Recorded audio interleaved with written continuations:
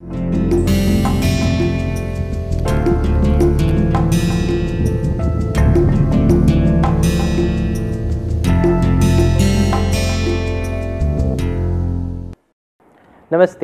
In today's class, we will have a look at chromosomal and genetic disorders and inbreeding. Now, chromosome, as we have seen in one of the lectures before, chromosome.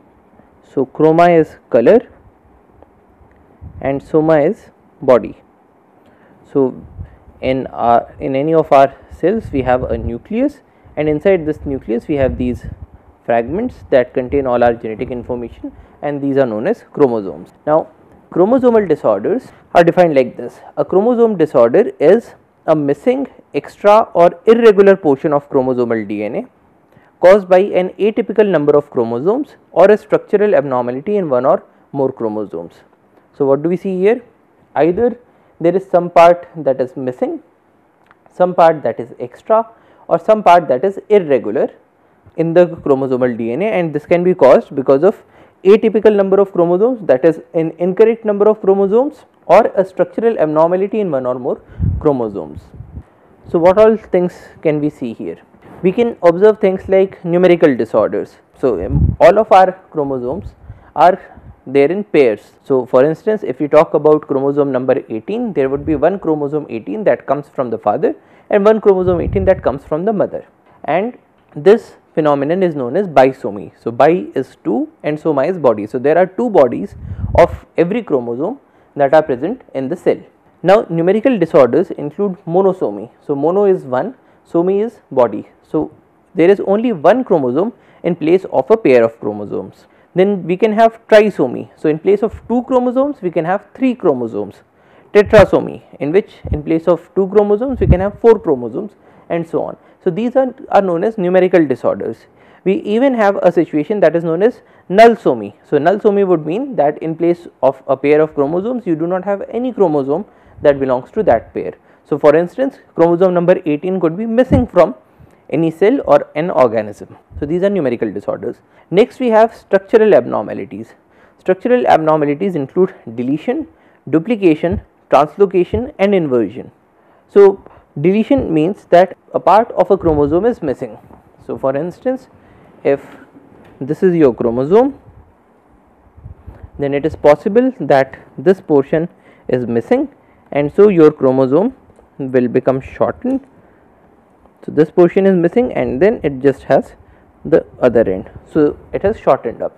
So, this is a deletion, a part of a chromosome that is missing. Next, we have duplication, a part of a chromosome in 2 or multiple copies.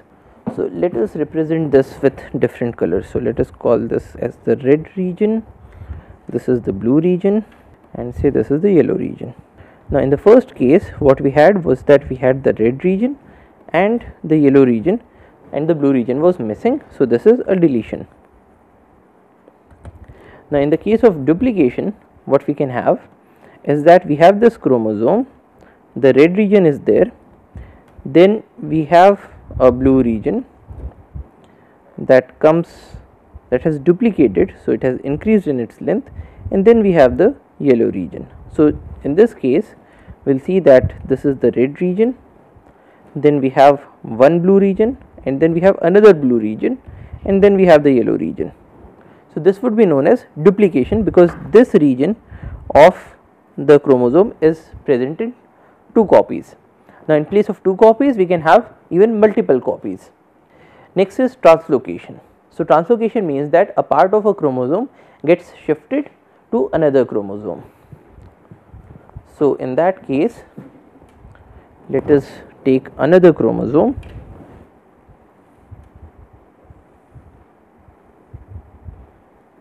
and in this chromosome we have, say, the purple color, followed by a light green color, followed by, say, a pink color.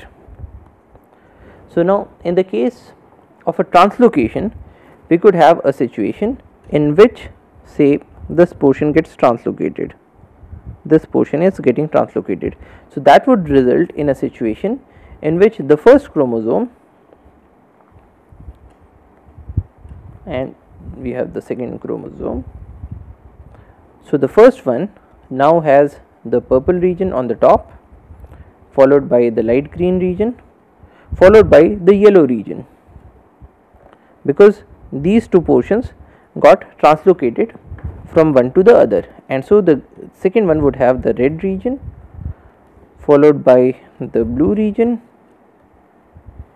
and then followed by the pink region. So this thing is known as a translocation. So a part of a chromosome has shifted to another chromosome. And the fourth situation is an inversion. So in the case of an inversion, so suppose we are talking about this chromosome only. So in the case of inversion, it is possible that these two portions get interchanged. So in this situation, what we'll have is that in this chromosome, we have the top is the red region, followed by the yellow region, followed by the blue region. So what has happened in this case is that this portion of this chromosome, it has turned upside down. Now it is not necessary that this should only occur at the end of the chromosome, but it can occur somewhere in between as well. So for instance, in the red portion, we can have a situation that this portion gets upside down. So such a situation will be known as an inversion. Now why are all of these important? Now chromosomes contain DNA that has all the genes. Now if there is a situation in which there is a deletion of a part of a chromosome, then it is possible that some genes, or maybe a single gene or a set of genes, they are deleted along with this part of the chromosome.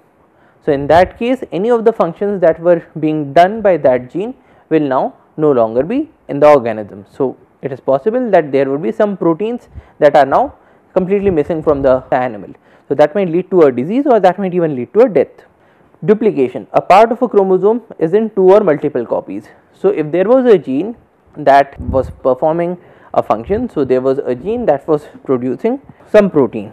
So we had a gene that was producing protein, and let us say that it was producing X amount of protein. Let us call it X milligrams of protein.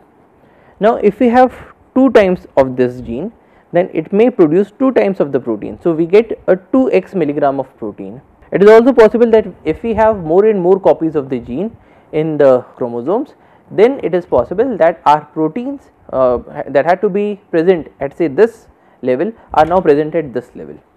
So now that would also lead to some amount of abnormality in the body, that would also lead to some amount of disease in the body.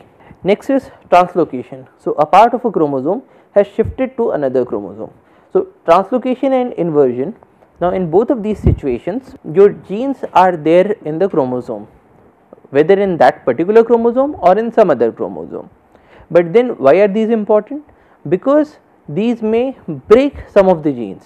So for instance, if you had this DNA and this DNA, you had this portion as say a gene, let us call it gene X.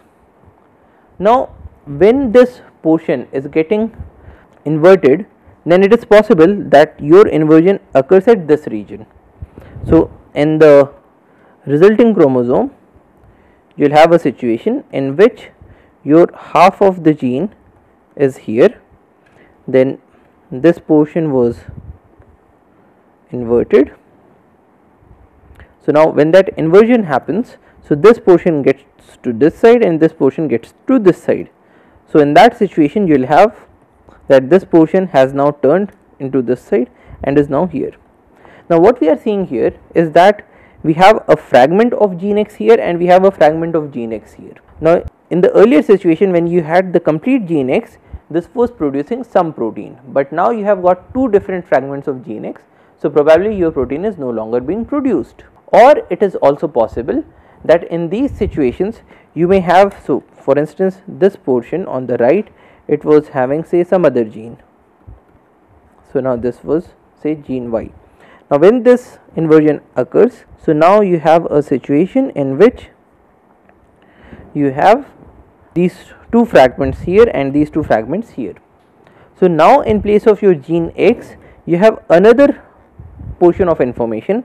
Let us call it gene X prime and let us call this one as gene Y prime. Now there could be situations in which your gene X prime or gene Y prime are just non-functional, so they are not producing anything, or they are producing something that has minor amount of aberration. But then because this is coding for an entirely new sort of a protein, it is also possible that it produces some protein that is completely harmful to the body.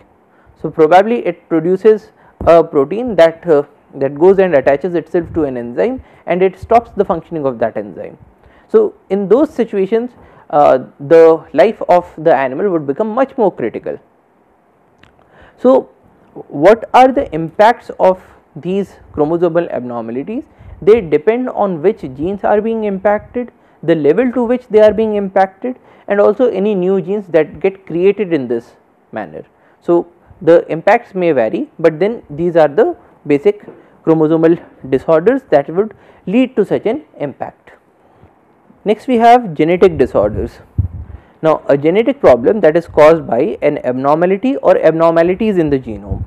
So it is very similar to the chromosomal disorders, but here we are looking at the genetic level. So now the kinds of genetic disorders could include a gene that does not work, say due to deletion or inactivation.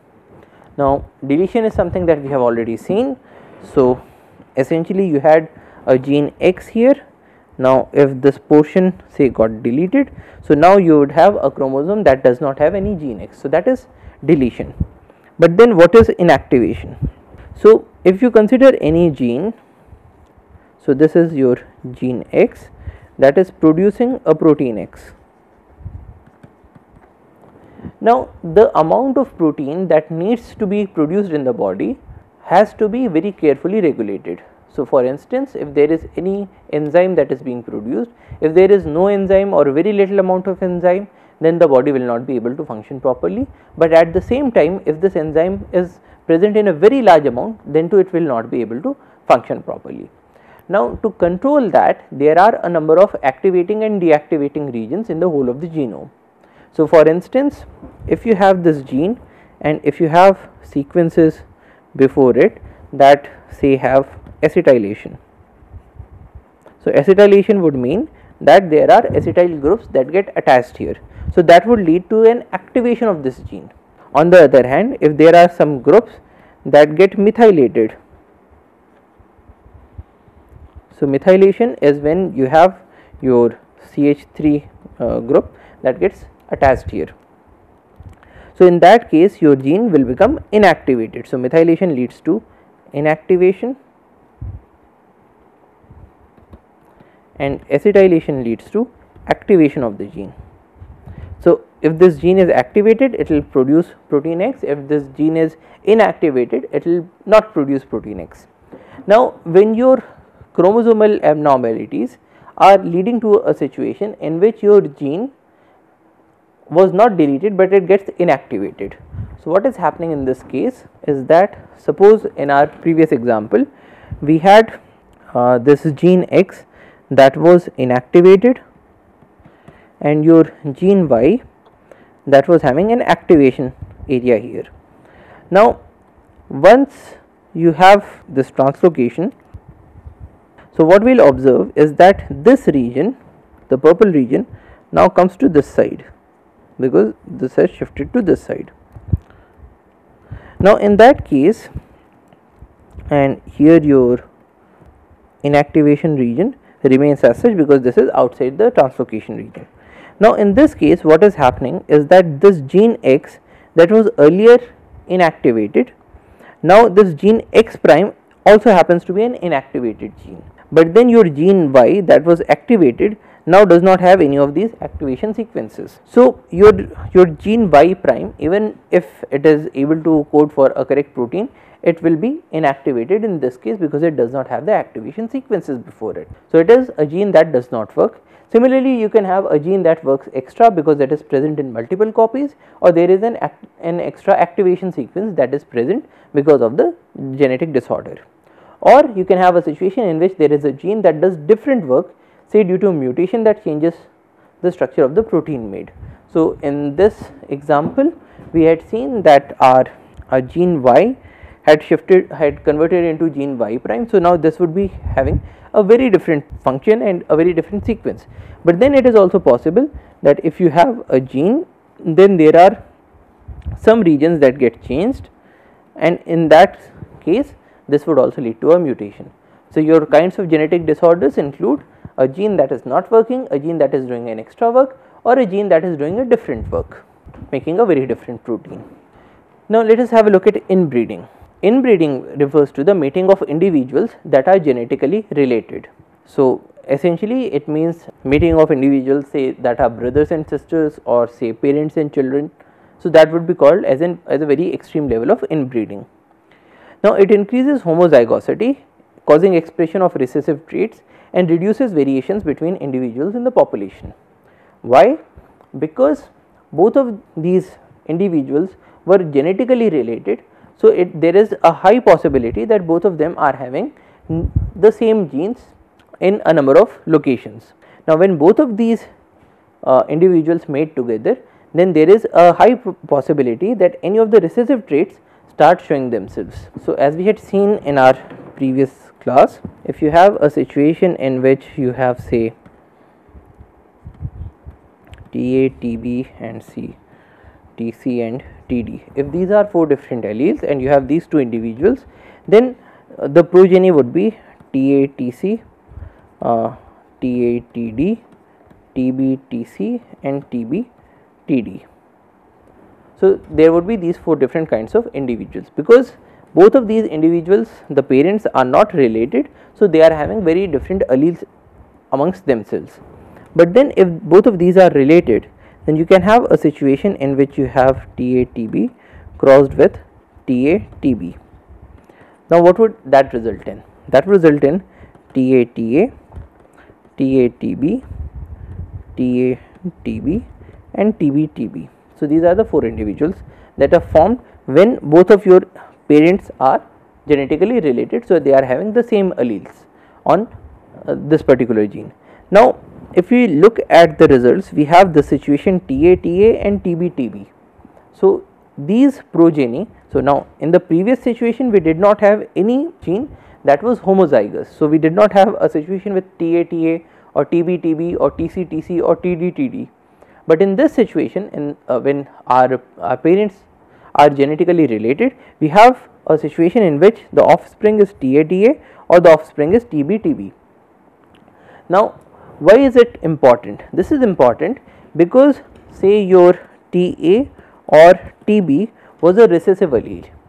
So in this case the phenotype will be that of TC, in this case the phenotype will that be of TD, in this case your phenotype is TC, and here your phenotype is TD.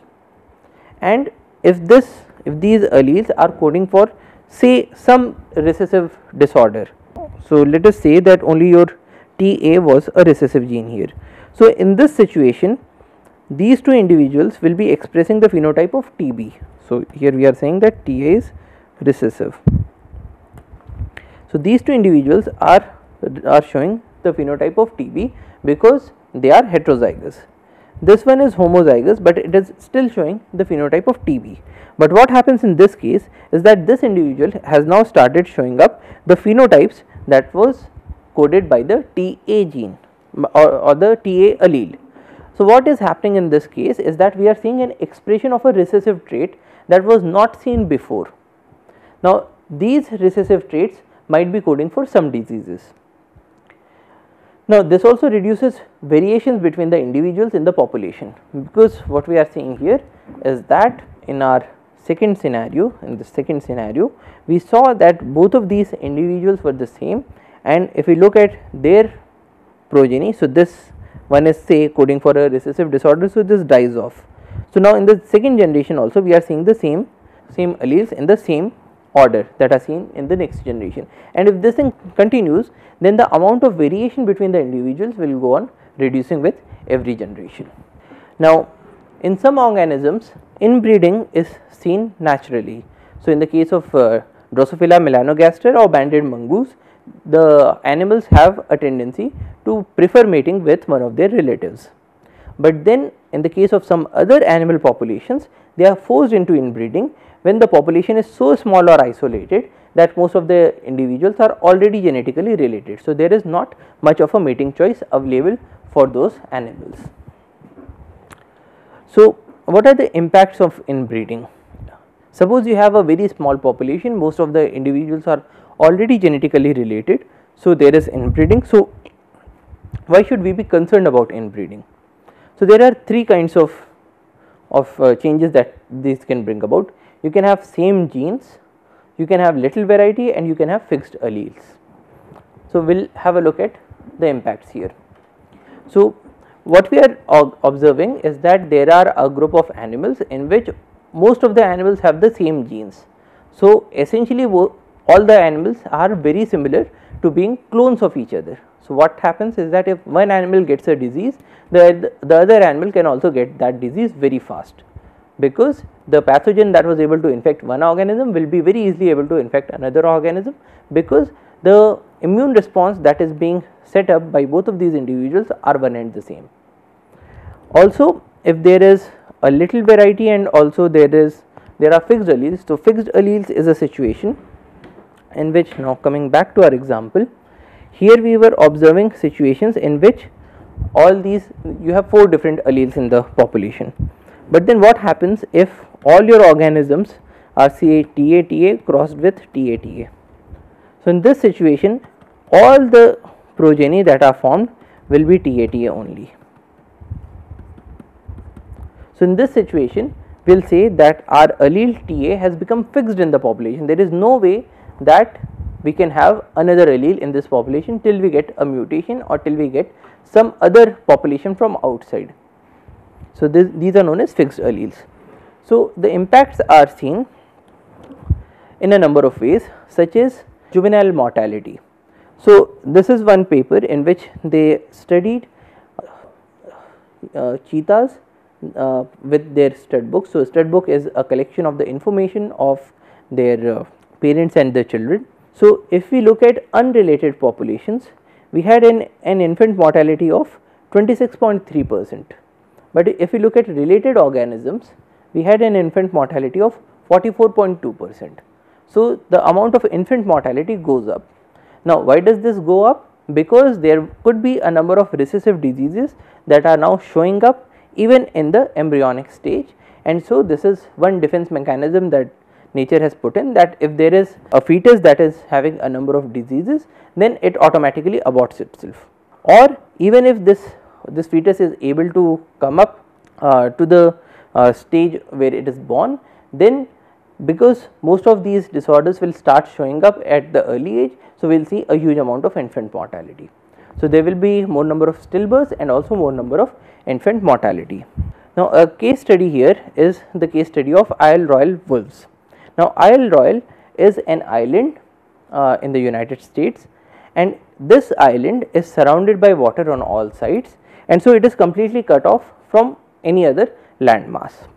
The only way in which it gets connected to the land masses is in the case of winter seasons, where an ice bridge forms that connects it to the mainland. Now, in the 19th century, we had a situation in which some moose came into this island, and moose are very similar to our deers. They are large sized animals and they are herbivores. So, because there were no predators on this island, so the moose population started increasing. Then in the early 1900s, we had some wolves that came into this island when another ice bridge formed.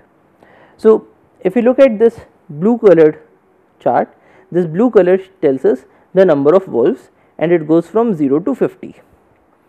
The yellow colored chart tells us the number of moose and it goes from 0 to 2500. So, we have a very large number of herbivores and a very less number of predators on this island. But if you look at these predators, these wolves, so because a very small population came into this island and this small population was breeding amongst itself, so we started seeing quite a lot of inbreeding in this system. So, what happened was that we had this moose population and then we had this wolf population.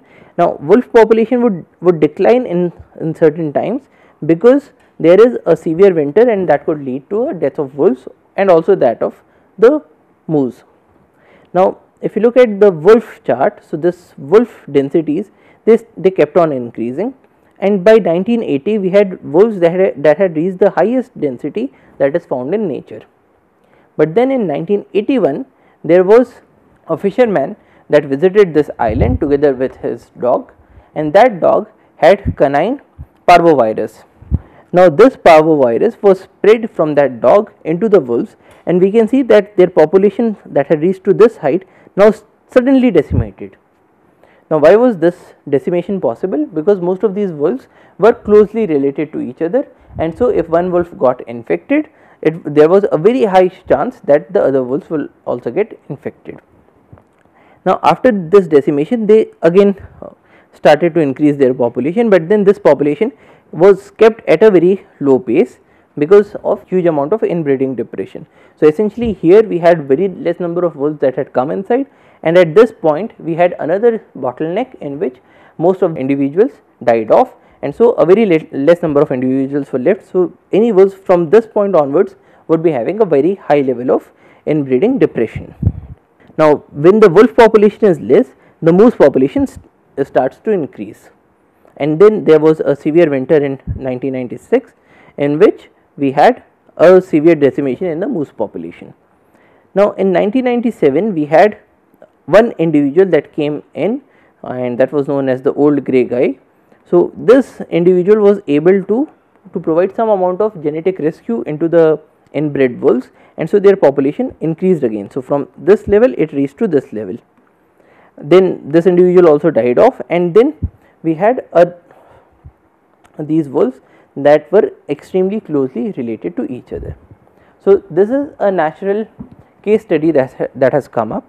Now if we observe these Isle Royale wolves, what sorts of genetic abnormalities do we observe in these? So one is a very high level of stillbirths.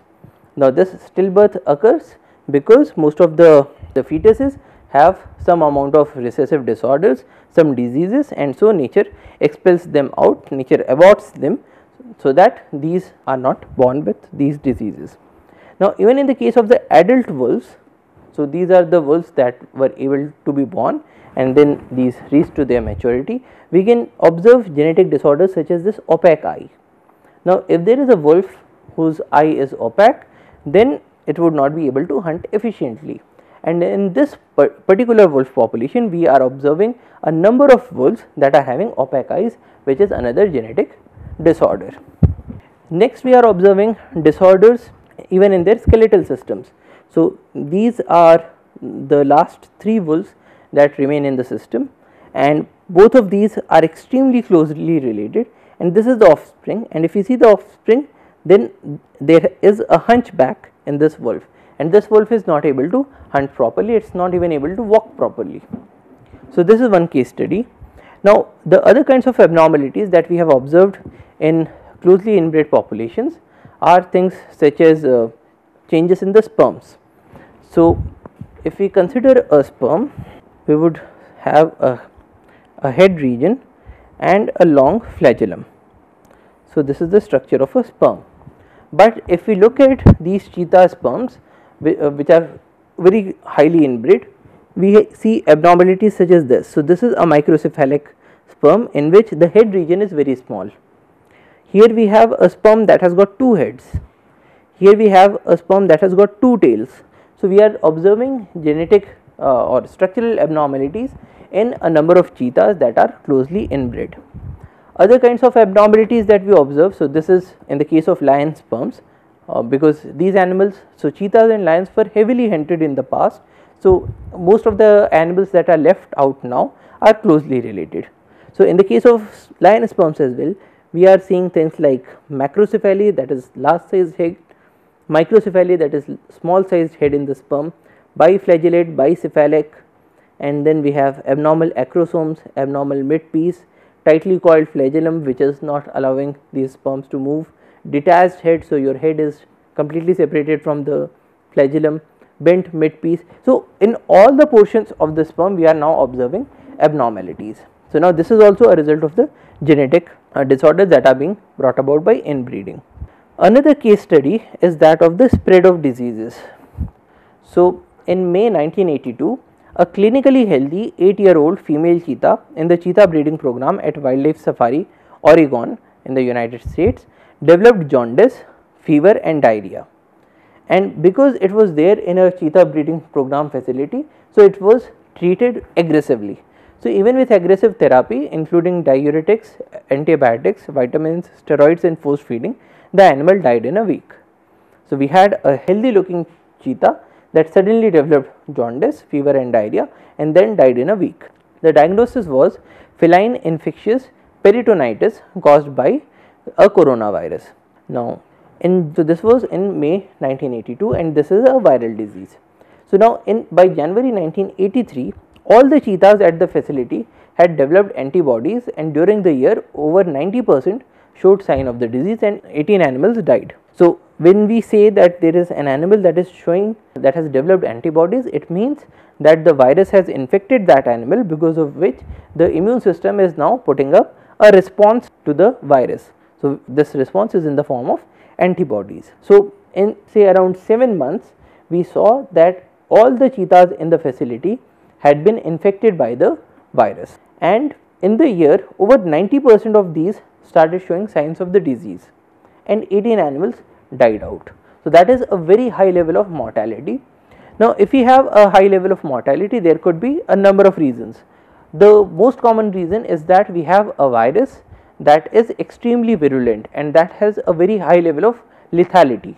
So this is something that we had discussed before. Whenever we are talking about a pathogen, we are looking at its virulence, we are looking at its lethality. Now in this situation, we could have a virus that had a very high level of virulence, a very high level of infectivity. So infectivity would mean that it infects all the other animals. Virulence means that it shows signs of a disease that has a level of severity, and then it also has a very high level of lethality, because of which a number of animals have died out. But if you look at some other evidences from this area, then because this was already a facility, so the scientists took out fluid and tissue samples from the diseased animals and then injected them into kittens experimentally. So if this virus was a virus that had a very high level of infectivity, virulence and lethality, then the kittens would also have died, because they are also closely related to the cheetahs, they belong to the same feline family. But in this case, these kittens did not get the disease. So this virus was not able to infect these kittens.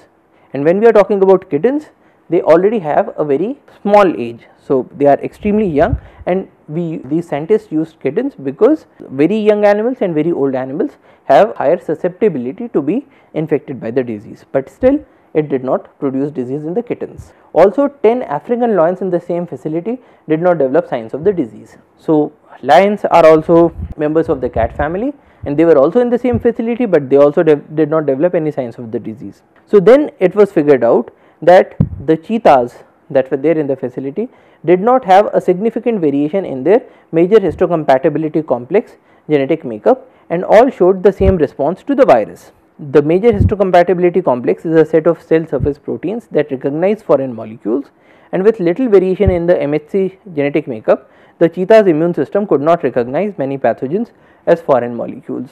So what was happening in this case is that when you have a virus inside the body, you have an immune response that, or let us call it, killed virus, and so the disease gets treated by itself. Now when we talk about the immune response, then this response could be against any new organism that has come into the body. So whenever we are talking about any immune response, this has to differentiate between self versus foreign, because if we have this immune response against our own cells, then it would lead to a condition that is known as autoimmune disorder. So essentially our immune response will start killing our own cells.